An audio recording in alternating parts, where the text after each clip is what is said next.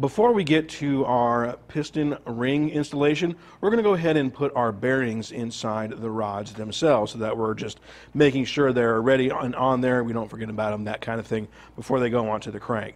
Now, if you notice the bearings themselves, these are Clevite. This is CB1663H, H being for their heat-treated material. And just like you saw with the main bearings for the crank, these are not glossy and shiny like they were for the 349 build. That's because these have a higher heat tolerance associated with them. So all we're going to do is we're just going to pop the bottom cap off and then go ahead and set these in place. And all we're doing, just like we did before, we're just matching up the little notch with the little grooves inside. And yes, you just saw me touch these with my bare fingers. It is absolutely okay to do that. You don't need to have the gloves on here. Why? Because these aren't going back for long-term storage. These are going to be lubed up and have oil put on there. So you could use your bare fingers. If you don't want to, that's fine, but there's nothing wrong with that.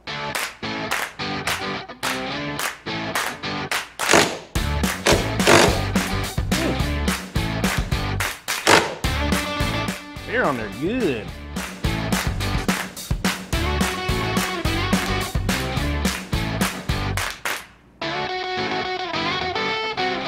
There we go. A lot of torque on that, huh? So from the factory, yeah, these are on a little tight. So we're making sure that we are using the vise here, but as you can see, it is protected with the cloth there. Again, that's needed just so that we can break these bolts loose from the factory. And yeah, be ready for it because they are tight.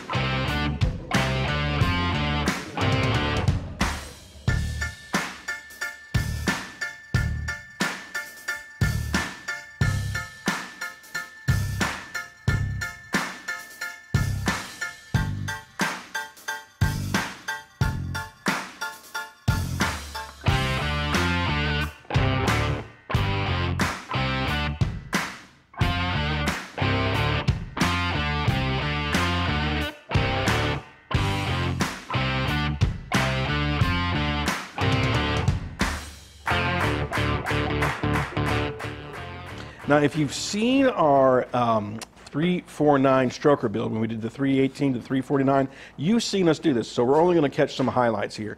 Basically what we're doing is we are putting the ring in front of the piston and driving it into each bore. We're verifying where it's currently at. Then we're going to our ring grinder, grinding it down a little bit, and then going through that same process over. So just making sure that the ring gap is where it needs to go. Because if that ring gap is too small, it's not going to have the right compression in there, not going to have the right blow off and blow through. And so each one is going to get the same treatment. We're going to have to do this a total of 16 times for both the top compression ring and the second ring as well. When it comes to the ring gaps, we have a basic chart that we're going to use for this, and this chart was supplied by the manufacturer. So we're using, this is naturally aspirated, so based off of this, because we're going to be using gasoline or race fuel for this, our basic calculation is for the top ring and the second ring to use the bore size times 0.0045 inches. All right, so then our total target will be 4.08, which is our bore size, times that recommended number, 0.0045, leaves us with 0.01836. So we're going to round down to about 0.18, and if there's a little bit of gap or a little extra wiggle room, we'll be fine with that. So again, we just simply set that top ring in, take our piston, slide it down part way through so that both the ring and the piston are evenly set in that bore. Take our feeler gauge and make sure that we're good to go. All right, with this process here, it's going to take several times to get it right because we're only taking off a little bit at each time, because as with anything else, it's easier to cut away metal than it is to add metal. And we don't want to be a spot where we're needing to add metal, because that means we need to get another ring. Again, taking our gauge, sliding it in, and making sure that it rests flat. It goes in easy. It is time to go ahead and get our rings installed. And as you saw, these were already, the compression rings had already been trimmed down based off of the recommendations. So we're going to go ahead and start with the installation, starting with the oil rings, and then work up to the compression ring itself. And this is a pretty simple process. You've seen this done before. If you saw the 349 build, you saw us work through this process. And pretty much the same mechanics apply here, just being really careful not to mar up or mark up the sides of the pistons themselves, and ensuring that each one goes where it needs to go. Again, the oil ring gets sandwiched in between two more solid rings, and essentially the oil ring acts as a kind of scraper from the splashback up and down the piston bore itself.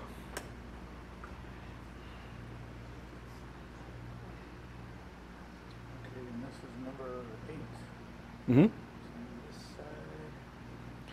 Now, something different on the alignment here. We're on the 349 build. You saw us put the compression rings on the same side with a slight angle from each other. This one is recommending that you don't do that process and you split them up 180 degrees apart from each other for the actual ring gaps. Now, the oil gap goes on the approximately about the same side as your top compression ring. You have a little bit of wiggle room there.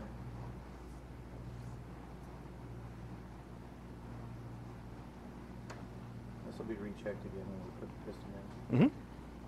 If you didn't hear what Pop said, he said this will be checked again when we put the piston in. But we're just getting it close for now. Number 2 ring. Right, here goes the number 2 ring.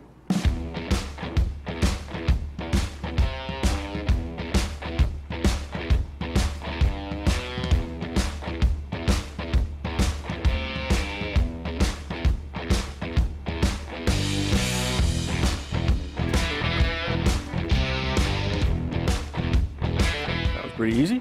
And the top compression ring, this is a little bit thicker.